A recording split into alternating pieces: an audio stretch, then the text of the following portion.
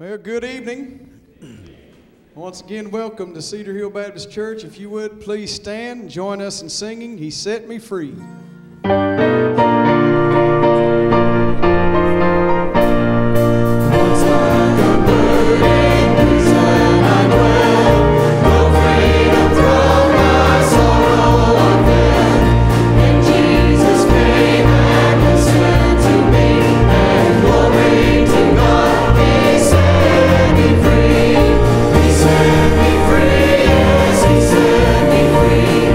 He broke the bonds.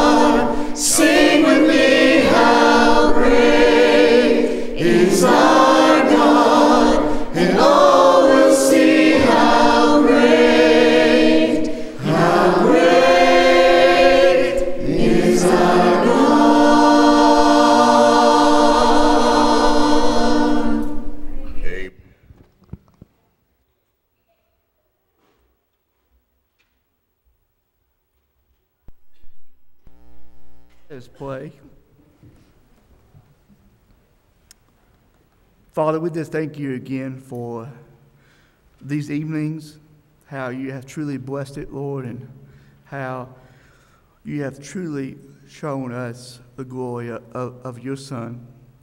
Thank you so much for him and for what he has done on the cross for us, so we could come to you in love and in thanksgiving, Lord. And thank you so much for your grace and your love in our lives, Lord. Father, I pray right now that you will just bless this service. Pray that your presence will be felt, and that we will leave this place knowing more about Jesus, Lord. And that those who need to come to you in a personal, loving way, tonight will be tonight. Those who need to join, I pray that tonight is the night. And those who need to follow you in baptism, Lord, I pray that they will see that tonight, Lord. Father, we love you, and we just thank you again for this evening. I pray that you will bless it, Lord. It's in your Son's name I pray. Amen.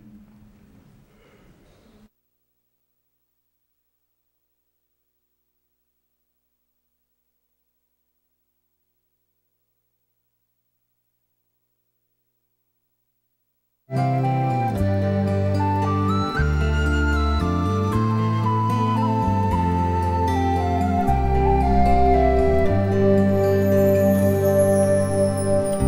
are Roman, you are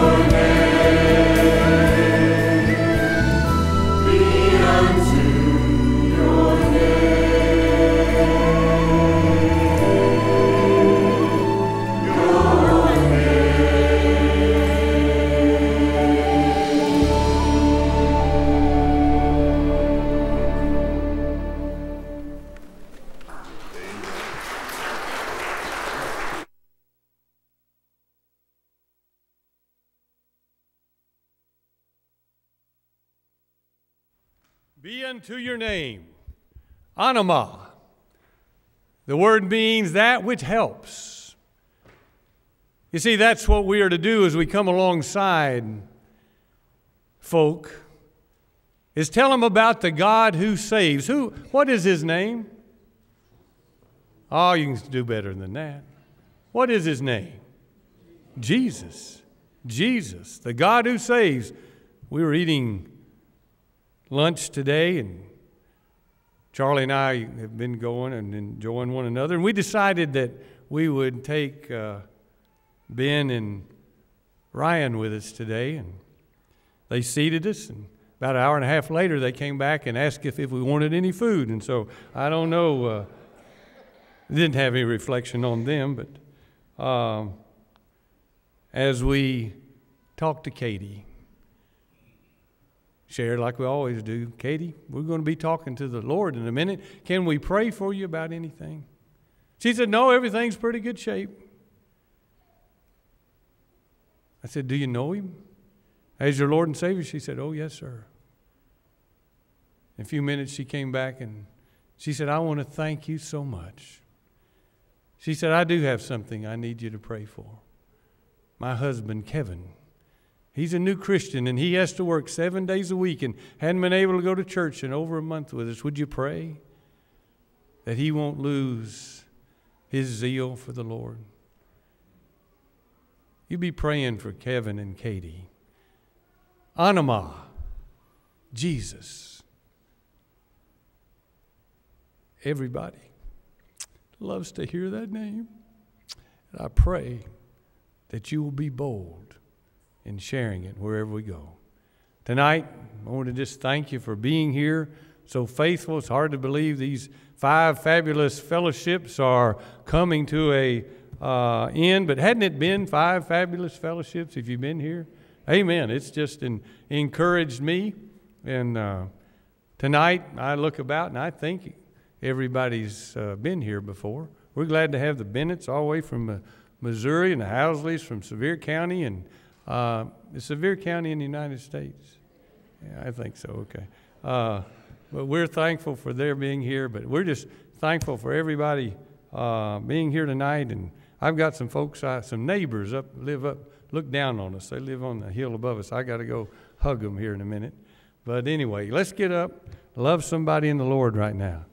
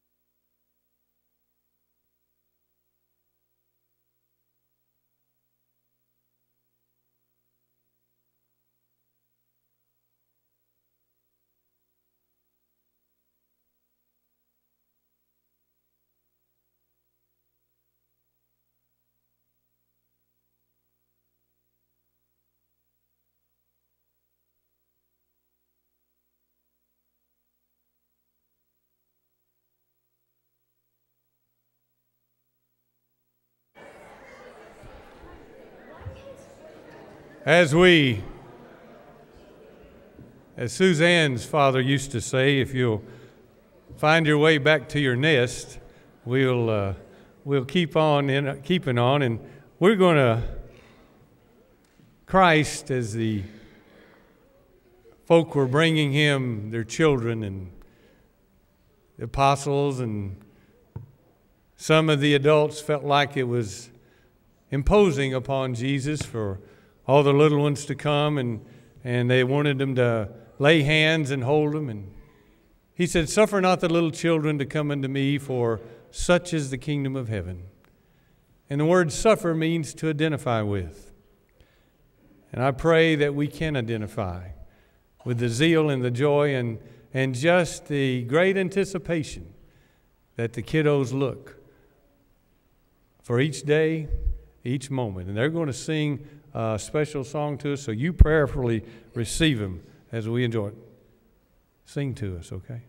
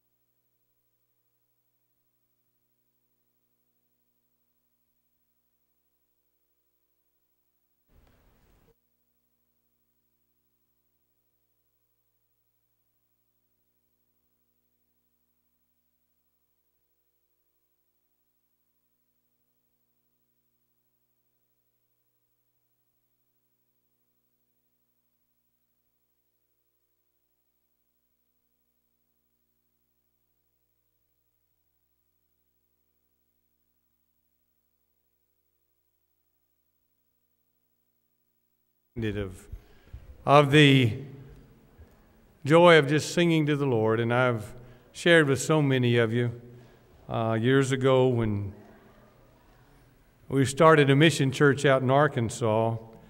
I would go out on Saturdays to visit, and I didn't know anybody, and a lot of the men worked on Saturdays, and so I'd take Amanda with me, so I'd have somebody to visit with me, and we started singing. It was 40 miles from Memphis out to the little town where we started the church, and we would sing together, and she'd put her fingers in her ears so she could learn how to harmonize. You think it was because of my singing? Is that what you? Oh.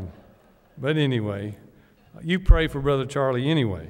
But now she's bringing her son with her, and they're going to sing for us tonight. So you pray for Amanda and Clark.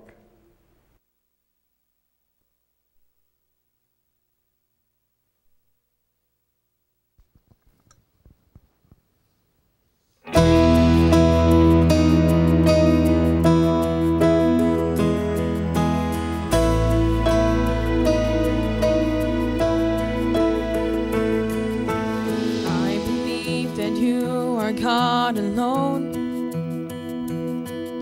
but sometimes I still try to take control. I get scared when I can't see the end,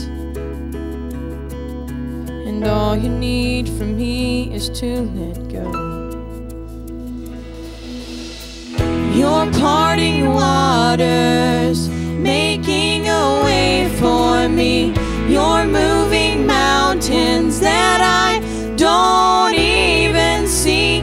You've answered my prayer before I even speak. All you need for me to be is still.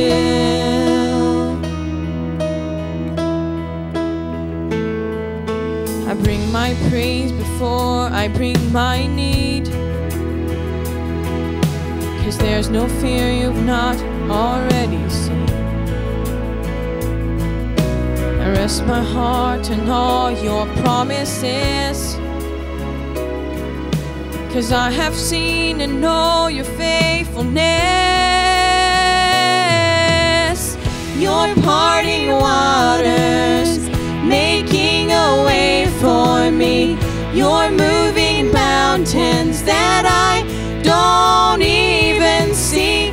You've answered my prayer before I even speak.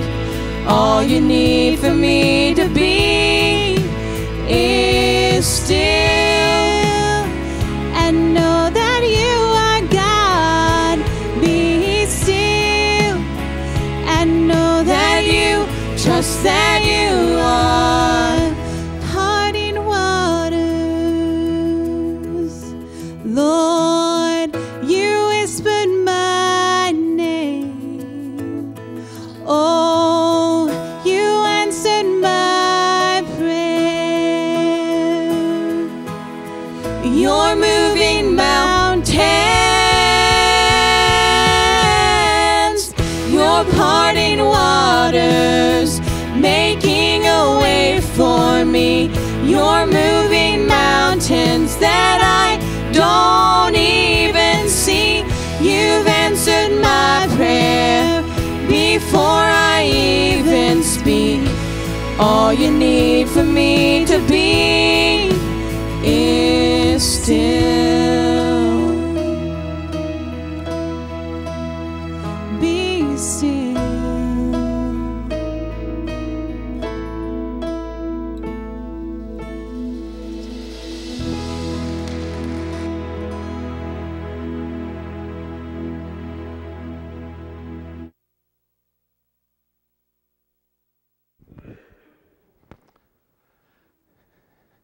Amen. Thank you, Clark and Amanda, and thank you, Children's Choir. And praise the Lord for people who work with children as they learn to sing and sing the praises of the Lord. And thank you for the choir, Brother Eric. Done a good job this week. Enjoyed that. And thank you for your faithfulness. We've come, sometimes you think you're going to bless people, but we've come this week and you've blessed us and ministered to us, and we really feel loved. So thank you so very much. You're very kind and gracious. If you would, turn to the book of Deuteronomy. Deuteronomy. Genesis, Exodus, Leviticus, Numbers, Deuteronomy chapter 8. And then also turn to Deuteronomy chapter 32. Deuteronomy 8, Deuteronomy 32, Exodus chapter 4, Isaiah chapter 6, Hezekiah chapter 3, Matthew chapter 9. All right. No, as the little boy said in children's church, Deuteronomy. Turn to Deuteronomy.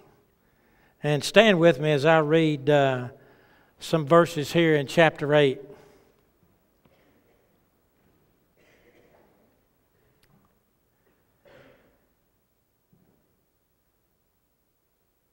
Verse 2, it says, "And thou shalt remember all the way which the Lord thy God led thee these 40 years in the wilderness. He led you in the wilderness to humble you, to prove you, to know what was in your heart, and to see whether you would keep His commandments or not. And He humbled thee, and He allowed you to hunger, and fed you with manna which you knew not, neither did your fathers know, that He might make thee know that man does not live by bread only, but by every word that proceeds out of the mouth of the Lord doth man live. Thy raiment waxed not old upon thee, neither did thy foot swell these 40 years. Thou shalt also consider in thine heart that as a man chasteneth his son, so the Lord thy God chastens thee. Therefore thou shalt keep the commandments of the Lord thy God, to walk in His ways, and to fear Him." Let's pray, and then please be seated. Father, I thank You that You're an awesome God, You're a holy God, and You're a great God like the young people sang about tonight. But I thank You that You're so personal. And I thank You that You have a great plan for our lives, and that is to be conformed to the image of Your Son. And we thank You for the example that He had on this earth. He never sinned. He loved people. He healed people. He ministered to them. He touched them and showed us what God is really like.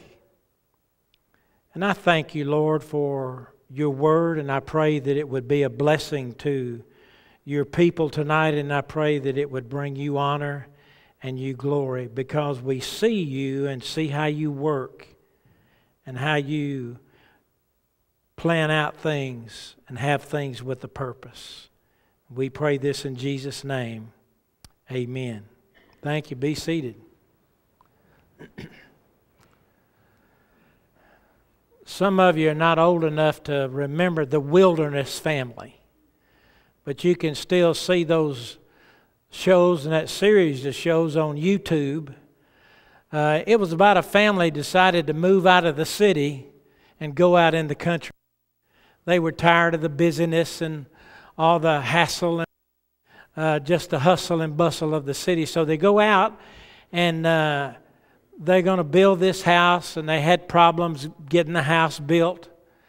And then lions and bears and all sorts of animals were after them. Then they were stricken with some diseases. I mean, they had all sorts of problems. And snow covered their house one time to the point that they couldn't even get out the door. And then the father had to go and get medicine for the wife, and he went out in the snow and walked by himself. And I mean, the Wilderness Family just had a tough time. Well, Moses tells us about the Wilderness Family called the Israelites. And we see in this passage the Israelites had a number of problems. Used them for His purposes. And anytime you have a problem, God orchestrates many of those things. God allows those things to come into our life so that He might make us more like the Lord Jesus Christ. Now I want you to see, first of all, the remembrance of the wilderness. He says in chapter 8, verse 2, "Thou shalt remember all the way the Lord thy God led thee these 40 years in the wilderness." Now it was only 11 days' journey to Kadesh Barnea, but it took these Israelites 40 years to get to the promised land. Now, we need to look at this and see that the Lord led them. He led them by a pillar of fire at night and by a pillar of cloud during the day. The Lord led the Israelites in the wilderness. A lot of times we think about it was the Israelites' problem because they stayed in the wilderness 40 years. Well, who was responsible for the Israelites to be in the wilderness 40 years? Was it the Lord or was it the children of Israel? And the answer is yes. But they followed the Lord in that pillar by day and that fire by night. Now, just think about how the Lord has led you in your past. How many times has God allowed something to come into your life, and when it came into your life, you thought, "Oh, my word, this is really tough, and I don't know all that God is doing during this time." But the Lord has a way of leading us. He led them into the wilderness. He led them in the wilderness, and then He led them out of the wilderness. One of my favorite verses in Scripture, since I've been going through some wilderness experiences in the past, is it, "And it came to pass." Amen? I mean, when you're hurting and you're in trial and you're in testing and you're having problems, I mean, it's good to know that God's finally brought you out and it came to pass. Well, there's some remembrances about the wilderness. Second of all, I want you to see there's some reasons for the wilderness. The Lord just doesn't allow something just for allowing it, but He has a purpose in it. Let's look at these things in verse 2. "You shall remember all the way which the Lord thy God led thee these 40 years in the wilderness. He did that to humble you, to prove you, to know what was in your heart, whether you would keep His commandments or not.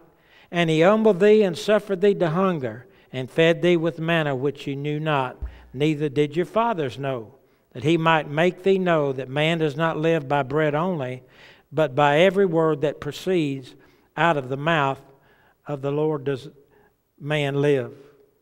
Well, first of all, it says He allows some things, wilderness experiences, to humble us. Do you know that God has an elevator? He works like this. When we get a little bit too prideful and think too high of ourselves, He says, "You know, I've got a responsibility to bring you down." Then sometimes we think too low of ourselves, and He says, "I need to work in his or her life and to bring them up." So it says, humble yourself in the sight of God, and He'll lift you up. And He'll honor you in due time. So He uses a lot of experiences, first of all, to humble us.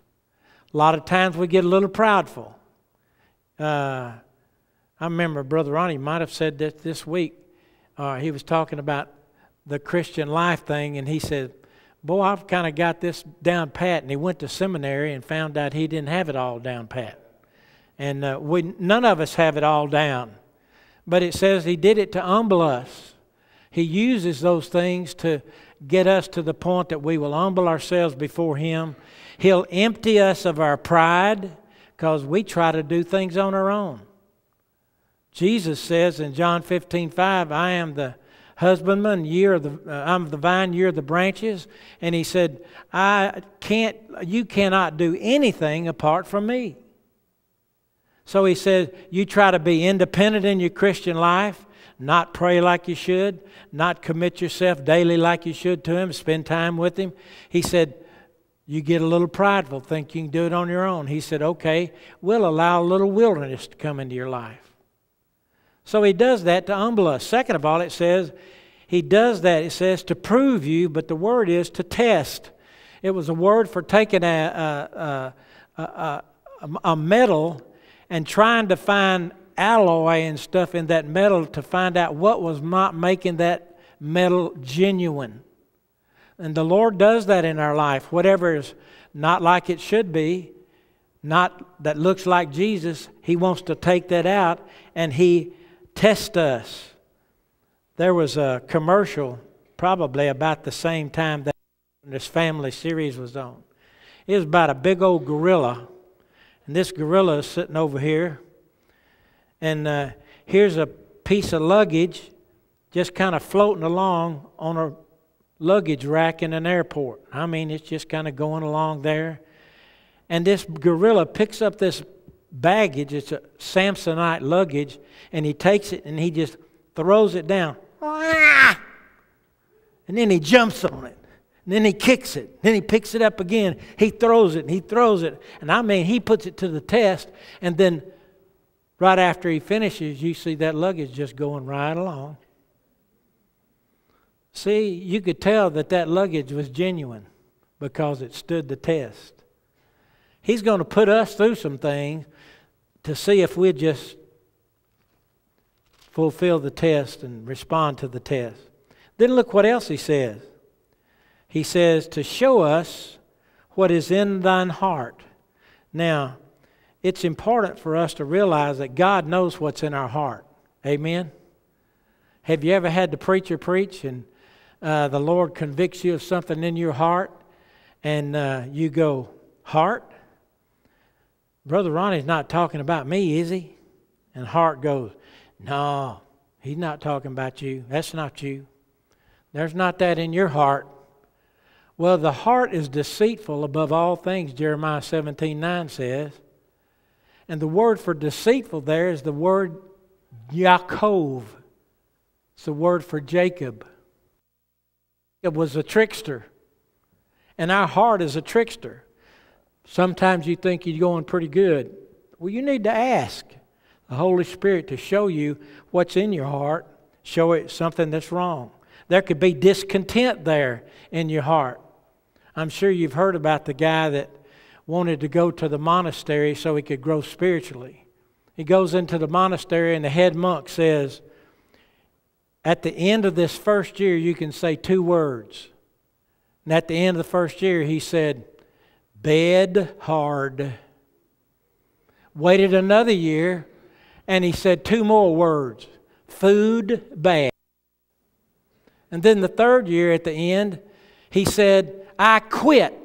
And the head monk said, well, I knew it. All you've done is gripe the whole 3 years you've been here. Well, sometimes the Lord shows us that we're just a little bit discontent.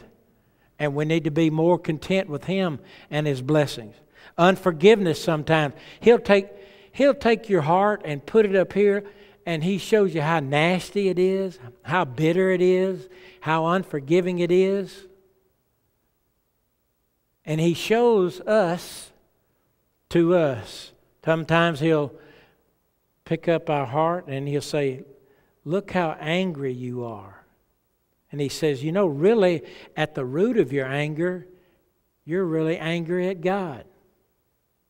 Oh my. So He shows us what's in our heart so that we can confess it and be right with Him again. In verse 3, look what He says.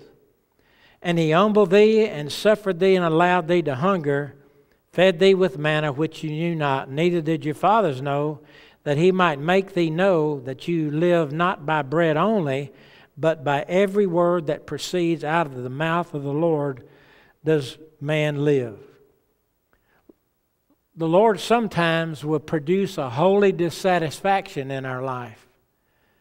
We are not dissatisfied enough sometimes with how we are as Christians and in our walk with Christ. And He'll show us that we need to be wholly dissatisfied, confess what's going on, confess we're not growing like we should, confess that we're not walking with Him like we should, confess that we're not spending enough time with the Lord, listening to Him and speaking to Him and sharing our hearts with Him.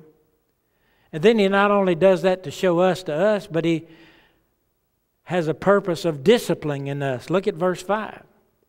Thou shalt also consider in your heart that as a man chastens his son, so the Lord thy God, he chastens thee. He does not punish his children. I've heard so many Christians say, oh, I'm going through this and God is punishing me for something. God does not punish his children. He's going to only punish those who have rejected Jesus Christ. There'll be an eternal punishment. But he doesn't punish us. He corrects us.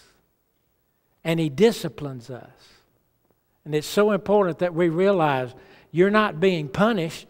You're just being corrected so he can straighten you and get you back on the right path. Now look at the results of the wilderness. Look what it says in verse 6. Therefore thou shalt keep the commandments of the Lord thy God, to walk in his ways and to fear him. What are the results? First of all, he wants us to be obedient,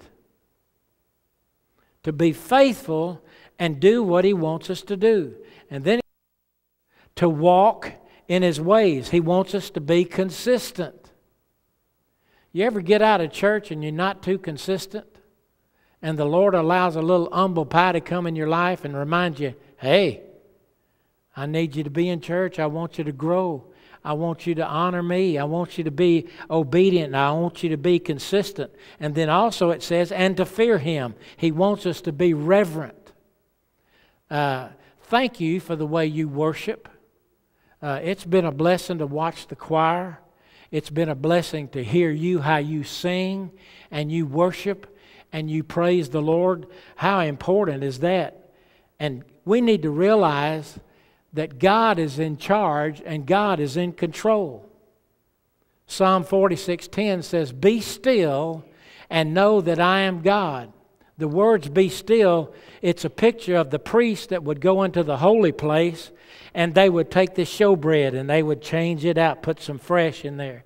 Then they would put some oil in the lamps in the menorah. And they would do that and do that. And then they would do a number of other things in the holy place. And then they would their hands. That word be still is whatever's going on in your life, drop your hands. Take your hands off of it.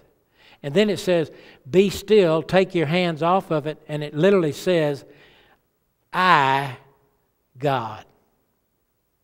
Take your hands off, I, God.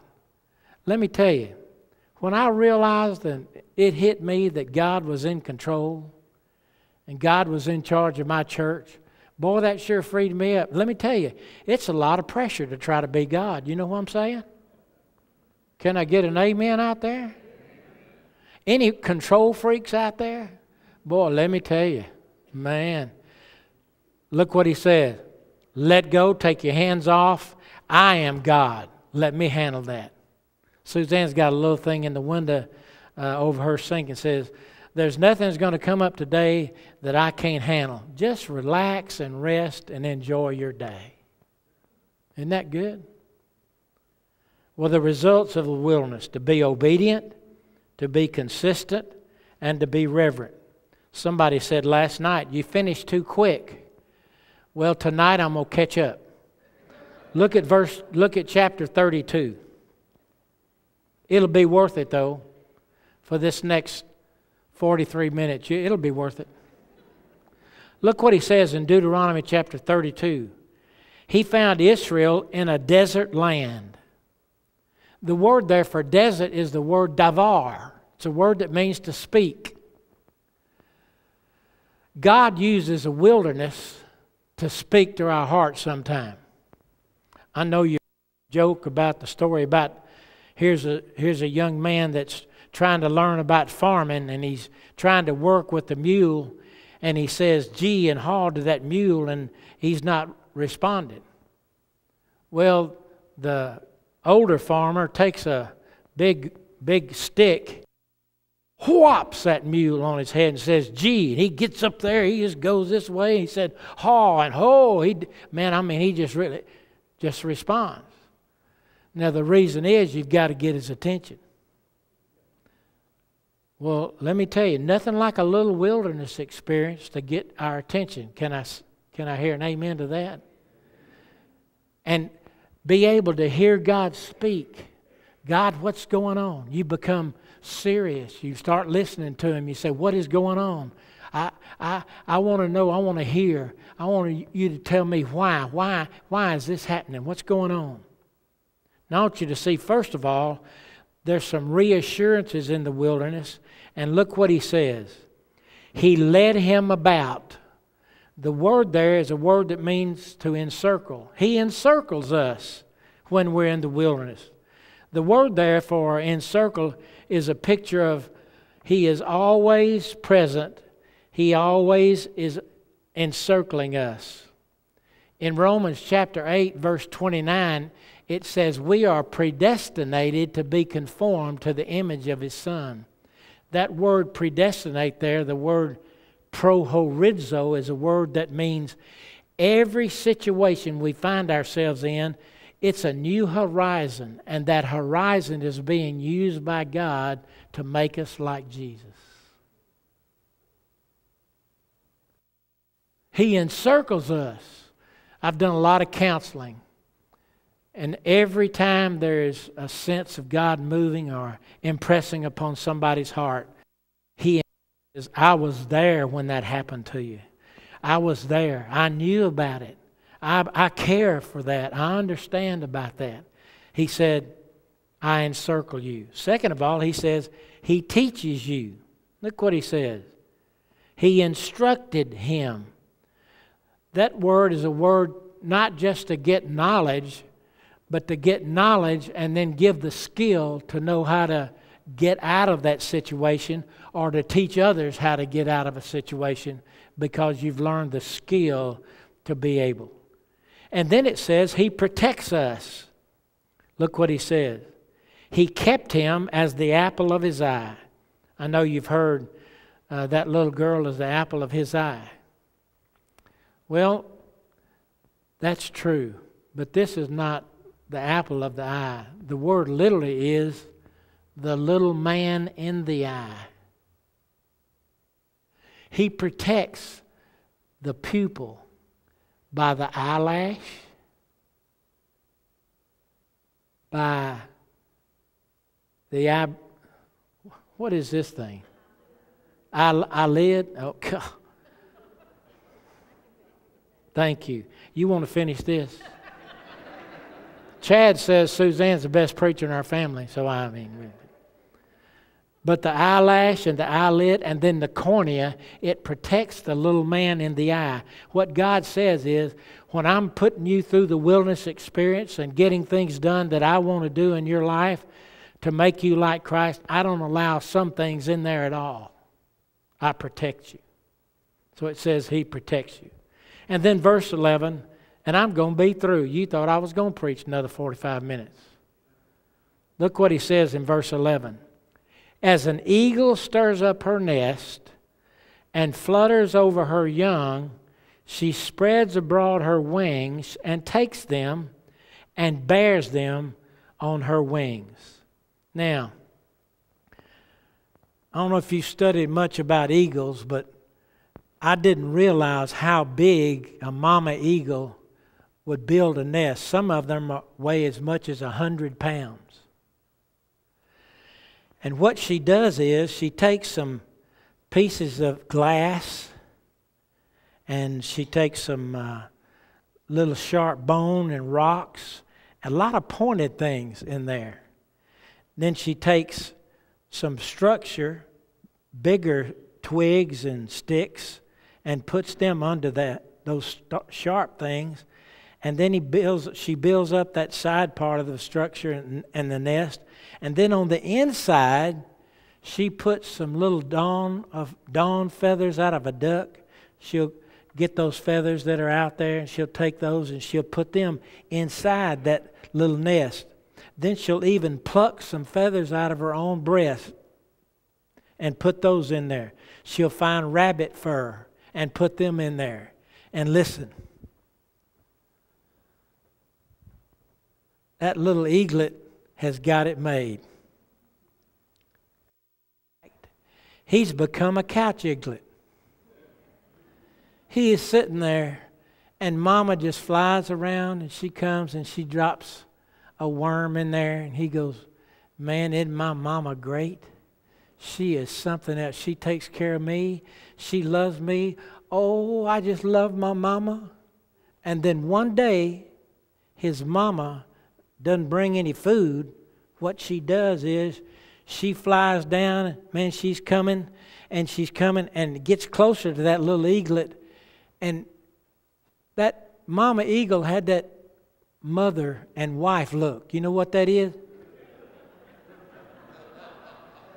All the men said, amen. So, had that look. And what she starts doing, she starts stirring the nest. She starts tearing the inside of that nest.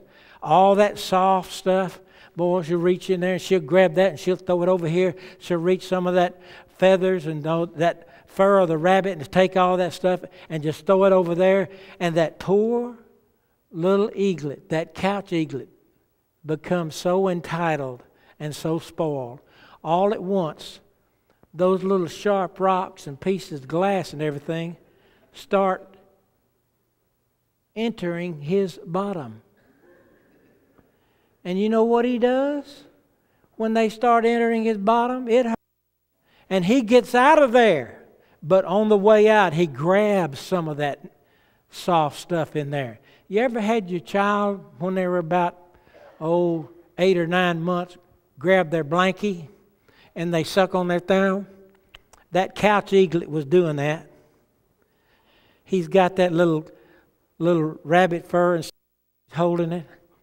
He's sucking on his thumb, and all at once happens. His mama goes slap down. She's crazier than I thought. She pushes him over to the edge of the cliff and pushes him over and pushes him, and he's off and he's going down and he's going, oh, my mama's crazy. I'm going to die. And he just goes, and about that time, it says right there, she bears them up on her wings. And she picks that little eaglet up and carries him back on top of the cliff. He goes, oh, I thought I was going to die. He goes, oh, this is great. Mama loves me. He runs over there and he gets more of that nest. He's just trying to look for more of that hair, rabbit fur and that hair.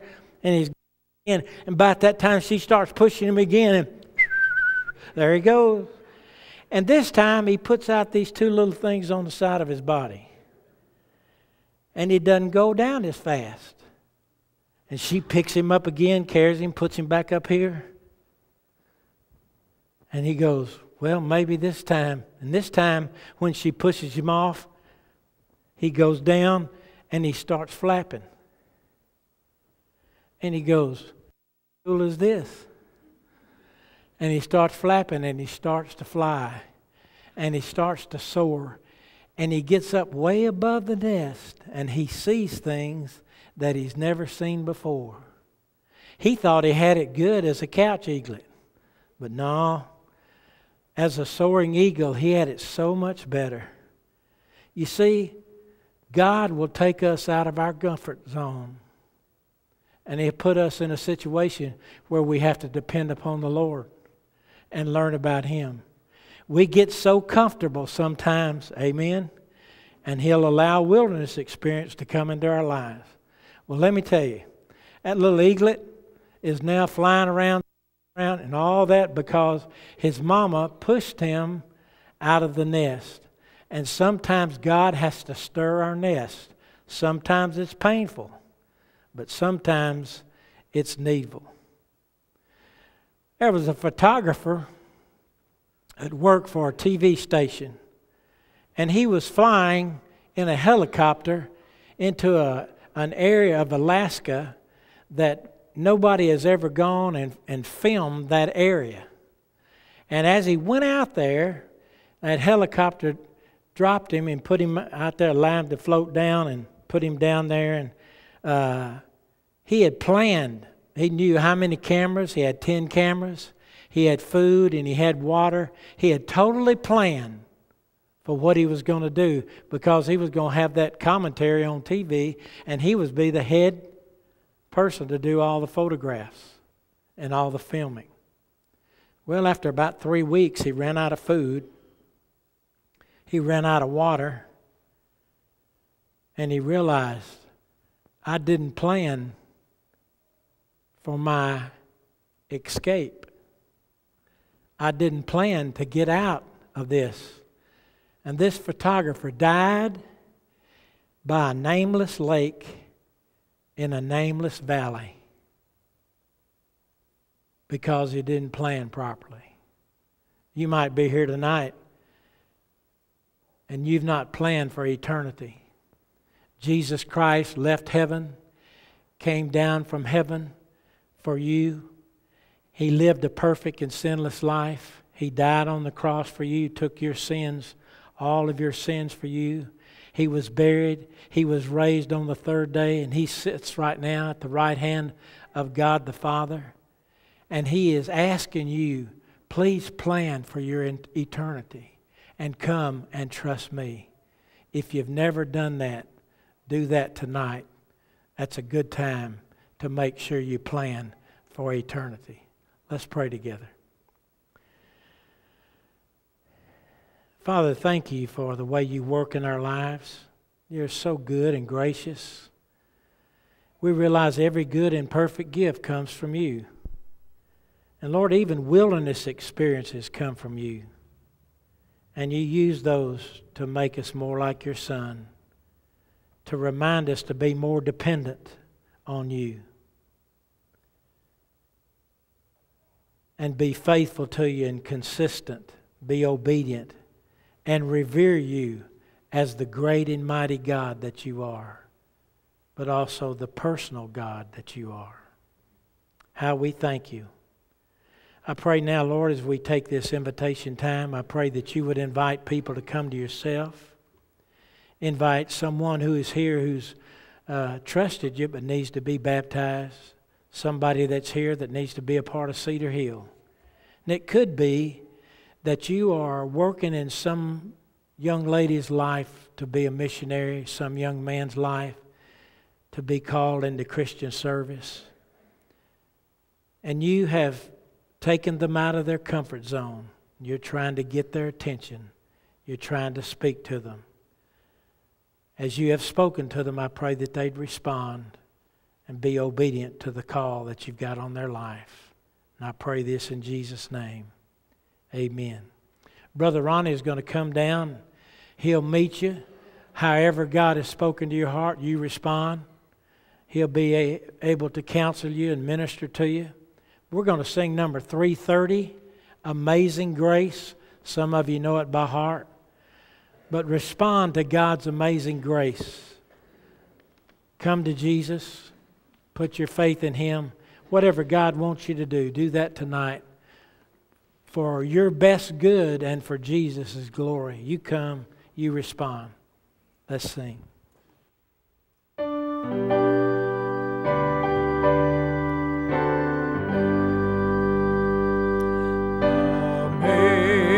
Amazing grace, how sweet the sound that saved a wretch like me. I once was lost, but now am found. Was blind, but now I see. 'Twas grace that taught my heart to fear, and grace my fears relieved.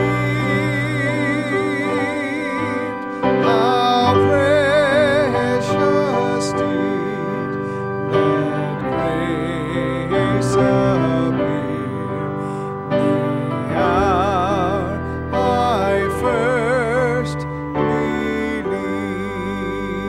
I'm going to ask Brother Eric if he would sing the next verse. And everybody bow their head and just close out any distraction and listen to the Holy Spirit speak to you. He wants to speak to you. You respond as He speaks. If you need to come, share with the pastor, whatever He wants to speak to you about, respond to Him. Be obedient. Be consistent. and revere Him and follow Him. Do what He would have you to do. As we sing the next verse, or Eric sings the next verse, you come. Through many dangers, toils, and snares, I have already come. 'Tis grace hath brought me safe